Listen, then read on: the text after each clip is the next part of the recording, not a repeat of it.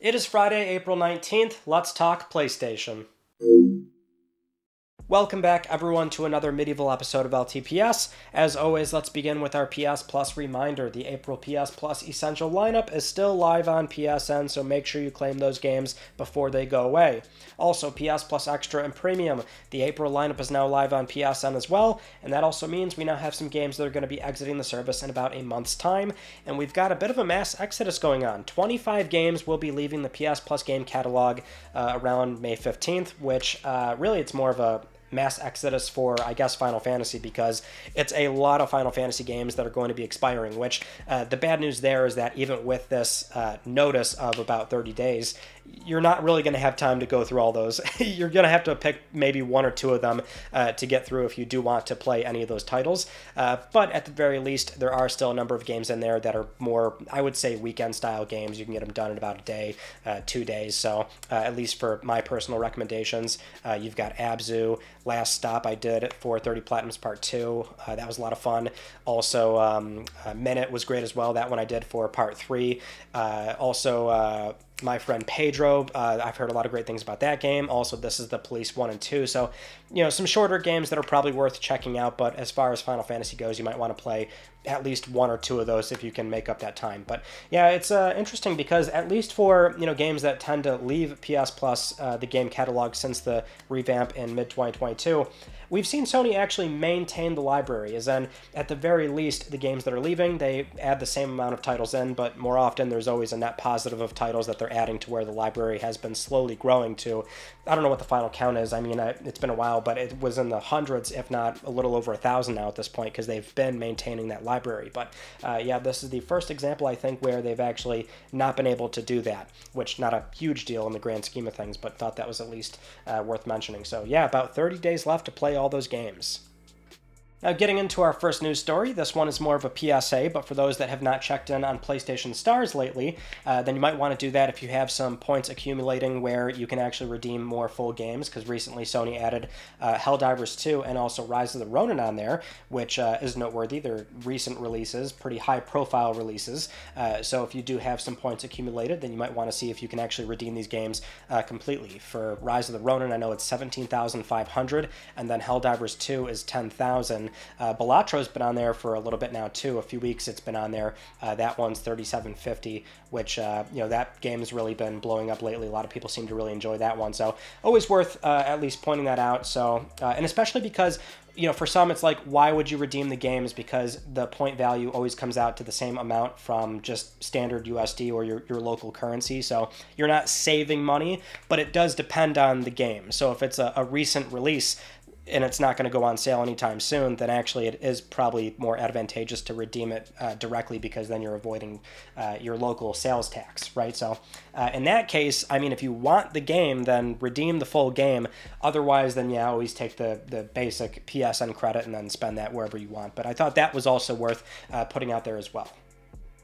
Next up, we have some new details for Ghost of Tsushima PC, which is still coming out on May 16th, but over on the PS blog, Nixxes Software has outlined some new details about the game, that being the system requirements, where they're, as always, trying to accommodate very low-end PCs, but also high-end as well. They mentioned they're trying to fully optimize the game for ultra-wide monitors, even supporting up to 48:9 displays or triple monitor setups. They also confirmed that crossplay is going to be available, so PC players can log in with a PSN ID and you can still play Legends mode with PS4 and PS5 players, which is pretty cool. But the real big news here is that this is the first PlayStation Studios game on PC to offer a in-game PlayStation overlay menu. So you can access this in-game or use the keyboard shortcut Shift and F1 to open it. And this is where you can sign into PSN, see your friends list, trophies, profile, and mess around with some settings, that being account management and things like that. But we are learning that, yes, PSN trophies are properly supported for Ghost of Tsushima. It's going to be a shared list between PS5 and PC, so it's not a separate list, which for many is probably bad news, but we do know that it will be something where you can earn trophies on the PC version, and also you can still earn achievements through Steam and the Epic Game Store as well. So if you care about those, then you can do those simultaneously. And the real crux of the issue here is that there's no cross-save announced, as far as we know right now. So because it's a shared list, that means that you know, if you've made any progress on the PS5 version, which is also notable here because we've basically got these sort of, like, there's now a fine line between this era of PlayStation where, you know, previously PS3, 4, Vita, you know, developers could, if they want to, share a list on those platforms as well, but we've seen throughout the entire PS5 cycle that developers cannot do this for PS4 to 5. PS5, every single native PS5 game has to have a separate trophy list, but now we know it's PS5 and PC that can share a list, right? So having said that, it's something where, you know, with a shared list, that's great, but if there's no cross-save, then as a console player, there's really very little advantage here because, you know, at that point, you're starting the game from scratch. You can still sign into PSN, and whatever progress you made on PS5, it will be there, but if you can't transfer over a save file, then you're going to have to start the game completely and therefore work up to the progress that you made on the PS5 version and then play it from there. I imagine Legends trophies might be a little bit different because if you're signing into PSN, then you can just immediately, you know, server side all that stored, so you can probably keep that progress going, but single player wise, there's really no advantage here, but it is something where you can do it now, so that and also having this in-game menu be available, it's a big step for PlayStation Studios and their PC support. I think we all saw this coming eventually. If anything, I'm just surprised that it's more of a title-by-title basis thing, because, you know, conceivably this will be something Nixxes Software and other in-house PS Studio games developers will want to do for their future PC releases. Like, this is the new expected norm, I would imagine, and perhaps we'll see patches for prior PS Studio games as well for this, again, in-game overlay menu. It's not a separate client that you use to log in and launch games and things like that. Sony will probably still want to do that at some point, I imagine. I think that's also probably still in the works. But for now, baby steps, we have this, which is cool. But yeah, a shared list, meaning you can't, you know, earn a new separate platinum.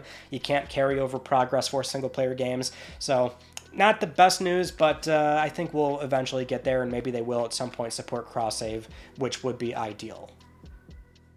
Now, this story is something where I did not think this was going to happen, certainly not 8 years later, but it actually did, which is the 2016 Ratchet & Clank remake on PS4, where it actually got some new-ish content. And what I mean is, if you remember years ago before the game came out, if you did pre-order it, then you got access to the bouncer weapon, which, you know, was cool, but it's something where it was never made available for everyone. Because sometimes studios will do that a year, 2 years after. Sometimes they'll unlock the pre-order content for everyone. Doesn't happen all the time, but usually that's nice when it does happen.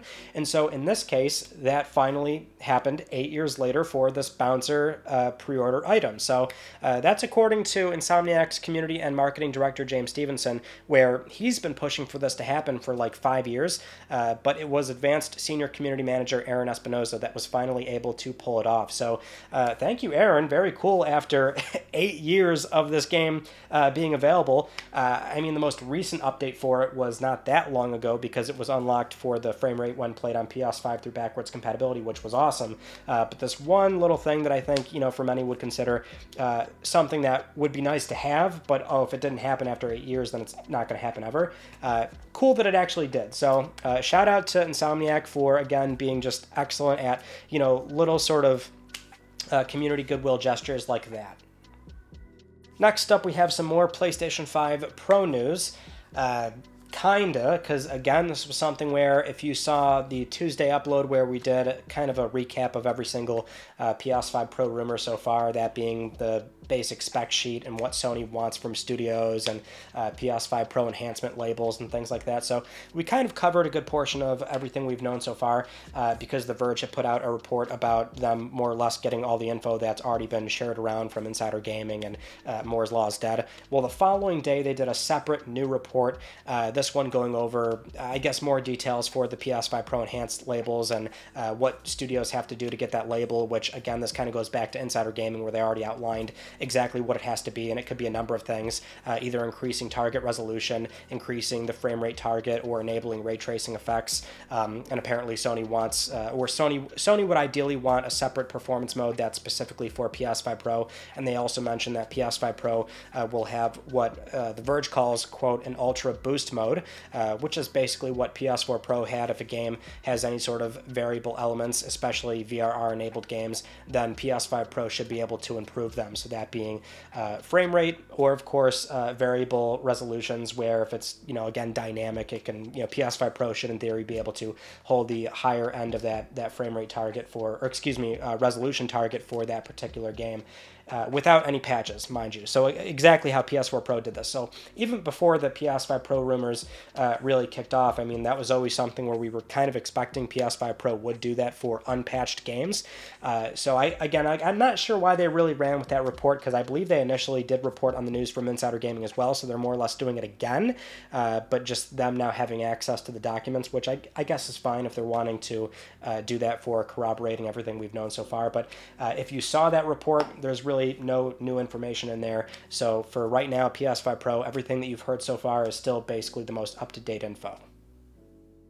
Next up, let's talk about developer Claphands, which used to be a very well-known PlayStation second-party partner, because they have been historically working on the Hot Shots franchise for a very long time, up until, a few years ago, where Sony doesn't contract them out anymore for working on the Hot Shots IP. Now they moved on to mobile, and they also shipped a Switch game, which is still golfing, basically, because that's what the studio is primarily known for. They just can't make the Hot Shots IP anymore because Sony owns that, so they moved on to make golf games on other platforms, not even shipping on PlayStation, mind you, which I guess is somewhat noteworthy. And so we have news here that they're doing a new VR game called Ultimate Swing Golf, and that's going to release on MetaQuest 2, 3, and the Pro, releasing on May 16th, and there is no news for a PlayStation VR 2 version, which you would hope ideally they will eventually do that, but I feel like this is just one of those examples where, and maybe it speaks more on PSVR 2 broadly, which is always such an exhausting topic, because people tend to, I think, really sort of grab at this low-hanging fruit about how PSVR 2 is doing, when generally, like, it's got a lot of software support, a lot of dev ship on it, but there is always the case where sometimes, and this is understandable, but developers will prioritize MetaQuest, since there are many more headsets out there for that versus PSVR 2. So it makes sense on paper, but at least with this one, it really does sting to have, this long-standing PlayStation partner that can no longer work on the Hot Shots IP, but there's not even this sort of encouragement from the Sony side of things about, hey, let's get this, game over that you're now doing, that, you own the IP, but let's get this moved over and ported onto PlayStation platforms. And so, I don't know, it's one of those things where it's disappointing, but, that's just how these things go. Moving on to Final Fantasy XVI, the Rising Tide DLC just came out, so if you're playing it right now, or you're planning to over the weekend, then as I always say, have a good time. Hope you enjoy it. I have no idea when I'll be able to jump into it, but what we can say is that patch 1.31 is also available for all players, with or without the DLC, and this is the patch that had a number of quality of life improvements, like being able to jump right back to the quest giver after you complete a quest, I should say, or also customizing the controller layout. But there's actually a number of things in those patch notes that were really surprising. They're making buffs across the board, so a lot of the iconic abilities either had their damage increased or the recast time reduced. A number of accessories saw a boost as well, and more importantly, probably the biggest patch note item in here, the cooldown time on being able to pet Torgal has been reduced as well. So that is fantastic news. Excellent that we can pet Torgal more often. But I guess it's noteworthy that they're still improving the game a lot, because, day one, even though they had to ship a day one patch and they said they tried to avoid doing that, the game was very complete, as in it was a very good solid package without the day one patch. But yeah, they're still capitalizing on it, and you have to figure that's all going to be available for PC when they eventually ship that version as well. So great to see that. In other Final Fantasy XVI news, we can also mention this new interview on Push Square speaking with the DLC director, Takio Kujiraoka, where they mentioned how, based on player feedback, they wanted to give the DLC a higher baseline difficulty, which I would agree, considering the base game does get a little bit too easy on all settings once you're in the later half and you have more iconic abilities. But they also mentioned how they were able to acquire new and younger audiences with this game. So Takio says, and I quote here, "In recent years, players of the Final Fantasy series have tended to skew towards a higher age range.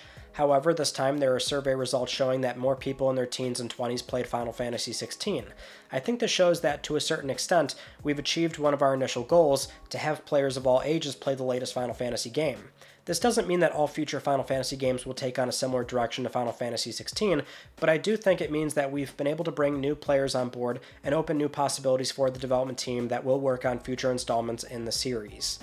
So what's interesting about that is that it's good news, right? Because this franchise, in a way, has aged with the community, and they do have to be concerned with bringing in new players, right? There has to be some turnover here, not have your primary age group be something where it's going to they're going to expire, not to be morbid.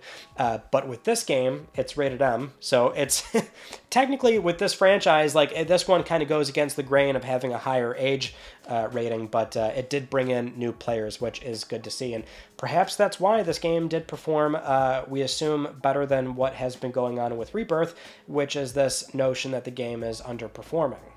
And so that goes into our next news story about how Rebirth might be underperforming based on what a research analyst said on X, where this comes from Daniel Ahmad, the director of research and insights at Nico Partners. So as part of a thread on X, they were talking about Rebirth sales, how they are indeed underperforming. When somebody responded asking for clarification, Daniel said that it's doing about half of what Remake did in the same time frame, with a possible weaker tail before a PS Plus release. So that was picked up by a few sites, showed up on some forums because, you know, this game, and same with 16, there's been a lot of discussion on if the sales are good for Square or not good, which, I mean, the one thing to always remember is that we're talking about Square, where they tend to have these unrealistic expectations of how well their games should be doing. A game will sell millions of units, and they still say, it didn't really do all that well. So it's always like, from Square's point of view, that's why I'm really looking forward to what they say about this game for their next financial report and what they say to shareholders. I'm sure if it's not doing that well, they'll try and phrase it in a way that, I guess, lightens the mood or something. But, you know, either way, what I will say about this is I'm still incredibly confused as to why we are comparing it to Remake. Even for somebody like Daniel, like, what are we doing here? We know we can't compare these games. One's mid-life cycle PS5, one's late life cycle PS4 with 100 million plus install base. The novelty of it being the first entry in a remake of a nostalgic game. Also the COVID lockdowns, which that immediately puts it into this sort of separate category that's really kind of an anomaly. Like, there's just no universe where the game is going to even sell, I would argue, 3/4 of what Remake was going to do, given this current circumstance. Now, if the game is underperforming, that actually would not surprise me, given that we've had some indicators that it's doing either a little bit less than 16 or maybe about the same as 16, which is much, I guess, probably a more fair benchmark than Remake, obviously, but it's just something where I feel like we're talking in circles and nothing useful is really being said at this point. Like, we just have to wait and see what Square says, because we can't compare it to Remake. Comparing it to 16 is better, but I'll say this. The one thing that does typically make sense is that, like, right when a game comes out, whether it's, you know, a game that's coming out at the start of the life cycle or near the end, you can draw some comparables just based on the initial wave of, you know, like day one sales, because typically you're going to have very dedicated customers that are, you know, willing to buy day one for like a console, right? They're going to buy in early as an adopter. And that would be the same buyer all the way through that console cycle. So there is some comparables that can be drawn regardless of install base, I should say, excuse me. But in this case, Remake is obviously in this sort of completely different area, given the novelty of it being a remake for a very nostalgic game, late life cycle, right before the lockdowns. There's simply no point in comparing them. Moving on to Final Fantasy VII Remake Part 3, where we just got some early indicators as to when the game might be coming out, which might be sooner than you think. So this was based on a translation done by Audrey over on X for Final Fantasy VII Rebirths Ultimania, and we found out that Part 3's main story has basically already been completed, and that the team is looking to start voice recording very soon. Yoshinori Kitase also explained that they were able to get Rebirth out in such a timely manner due to retaining most of the staff from Remake, and that's going to be the case going into Part 3 as well. We also found out that Rebirth was completed in 3 years, where they primarily began work after releasing the integrated content, which took about a year itself, so they hope to stick to that same schedule again for Part 3, so that should mean Part 3 will release sometime around 2027, maybe early 2028.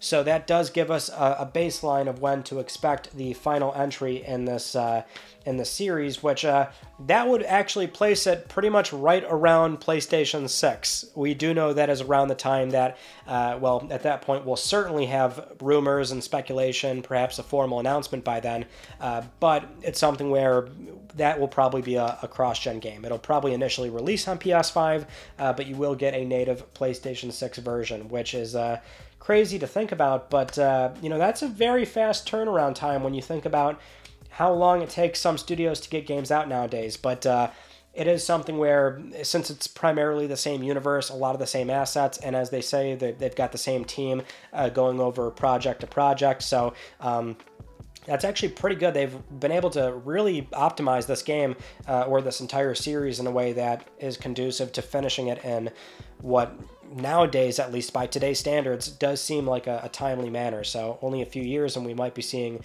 what Part 3 ends up looking like. Now, going back to games that might be underperforming, we can also say that we have some indicators that that might be happening for Rise of the Ronin, the recently released Koei Tecmo PS5 exclusive as well.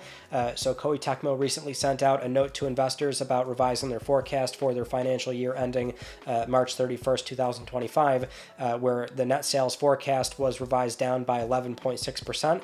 and operating income down 28%, which this was primarily due to recent game releases performing worse than expected. And while Rise of the Ronin is not named, it's surely one of the few other titles that, you know, did contribute to this. So we don't really know how well this game is doing either. The initial sort of sales charting for this game was fine, but of course it was right next to Dragon's Dogma 2, which, you know, at the time, right when the reviews came out, it's like, well, that game is probably taking a lot of wind out of the sails for Rise of the Ronin, so that was probably not the best play to ship the game right next to Dragon's Dogma. So we'll see how this one does over time. This one is considered a proper PlayStation Studios title, despite it being from a third party, and there's no sort of ownership of the IP from Sony's end. So this game does, in a way, have a certain level of importance, but yeah, we'll have to wait and see where this game does fall. Next up, we have more of a thought-provoking conversation topic that popped up yesterday from Derek Strickland, writing for Tweaktown, where they put up this article where it's not really news, but it is something where the title simply reads, Microsoft has more bestsellers on the PlayStation Store than Sony does. Because that is true. When you acquire two big third-party publishers, that being Activision Blizzard and Bethesda, that is going to happen. So we have Call of Duty that's always going to be charting high on the PS Store, but also the recent release of the Amazon Fallout series, which has garnered a lot of interest for the games, and also the native PS5 version for Fallout 4 coming out. So a lot of people playing that. Fallout 76. They're also finally shipping Grounded and Sea of Thieves. So Sea of Thieves has been on there for a while. And so yes, by sheer virtue of how many studios Microsoft has, them being primarily third-party initially, so it's not like, as we often say, like Microsoft didn't make those games, they're just now the new parent company, but by that sheer virtue, they are going to have more bestsellers on the PlayStation Store. So it's been more of a conversation starter, and it really is fascinating to think about where we are now versus, you know, even 4 years ago at the start of this very generation, where we, you know, were fully expecting for PS5 and Series S and X that, you know, Microsoft was going to be following the traditional console roadmap, which is, you know, exclusivity and funding IP and building IP and securing third-party exclusives, as every manufacturer does do, right? They all do it, Sony, Nintendo, and Microsoft. And they initially did do that, but things changed after the two massive acquisitions, the regulatory heat, and also seeing that Series X and S platforms have not been selling very well. So, I mean, it's one of those stories where I think it does, of course, as these things always tend to do, they lean into a lot of fanboy arguing, but the actual sort of grounded reality here is that, you know, in a way, this is Microsoft's path for just making a boatload of money, because, again, the the parent ownership, or outside of the Xbox team, the CEO Satya Nadella or the CFO, what the shareholders want. They just simply want returns out of all these IP that they've acquired and all these studios that they own. And so in a way, PlayStation has now been seen as less of a competitor and is more of a platform that gets them to those goals. And that's still, it's more about the brand pivot that Xbox is going through, and we're living in we're living it right now, seeing this transition happen. Now, getting into some initially alarming news about physical media, that being Target stores. Here in the US, we have a retail giant called Target, and they sell a lot of video games and also movies, TV shows, things like that. And so over on X, the account president of physical media, they claimed that Target stores will stop selling physical media in store and also online by 2025. But a Target spokesperson has given IGN a statement, and they've confirmed that they will be limiting their selection of DVDs based on consumer habits and recent releases, but they will still offer thousands of them online. And also in store, there will be no changes to physical video games.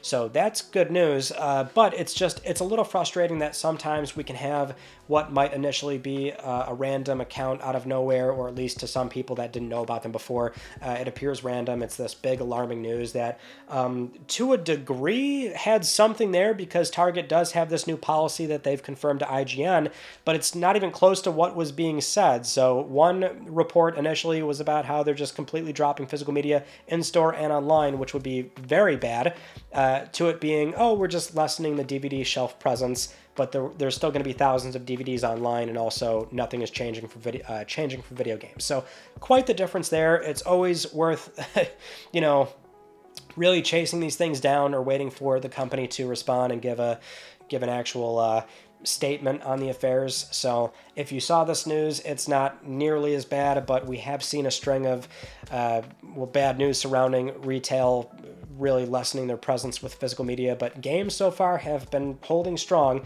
at least here in the US. Not the case everywhere, but games are still the one physical medium that does move a fair amount versus DVD, Blu-ray, things like that. So for now, crisis averted, kind of.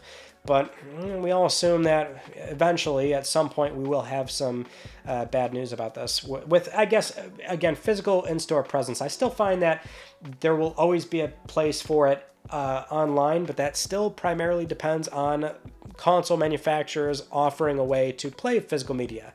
Nintendo and Sony, I think, are mostly safe for at least another generation. Microsoft, however, no, I don't think so. Now, with all that said, it is time for Let's Talk Plus, the weekly Let's Talk PlayStation giveaway, where one of you can win a $10 PSN code. I would like to congratulate this viewer right here. I'll be contacting you very soon via email or X. And this week we have another game giveaway, which is for another Crab's Treasure coming out next week on PS5, April 25th. It's really a Souls-like underwater 3D platformer game. It looks amazing. I was genuinely excited for this. And now we have 5 codes to give away, courtesy of Aggro Crab Games, which is awesome. So if you'd like to win, then follow the link down below and enter the Gleam giveaway, and we'll announce the winners next week, because we are trying to give away some crabs of the fighting variety. Those are some of the stories from this past week that I wanted to talk about with you all, and our Tuesday video was looking at all the PS5 Pro rumors so far, so really more of a recap on the specs, PSSR, how developers can utilize the system, PS5 Pro enhancements, things like that. And so if you want to get caught up in about 10 minutes on what PS5 Pro is all about, then there you go, and that is pretty much it. So that concludes this week's episode of Let's Talk PlayStation. I'm Ryan Benecki. Thank you all so much for talking with me, and I will see you all next Friday.